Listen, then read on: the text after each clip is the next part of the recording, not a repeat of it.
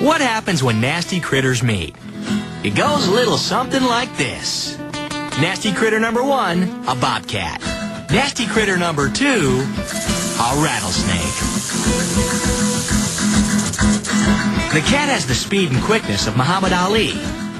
The rattler is more like George Foreman, head down, straight ahead. One blow and you're dead. The cat strikes, and then leaps out of the way of the snake. The cat strikes again. Wow, nice move. Hey, let's see that fancy footwork again. The cat hits the snake, then leaps 3 feet in the air to avoid being bit.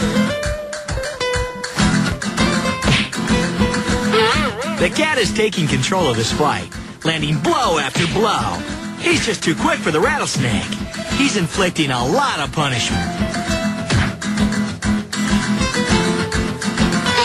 Again, the cat's dancing on air to get out of the way. Finally, the cat moves in for the kill, landing one blow after another.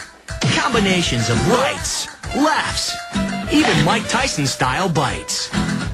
The fight is finally over. The cat has killed the snake, and in the ultimate show of superiority, leaves it to rot in the desert sun.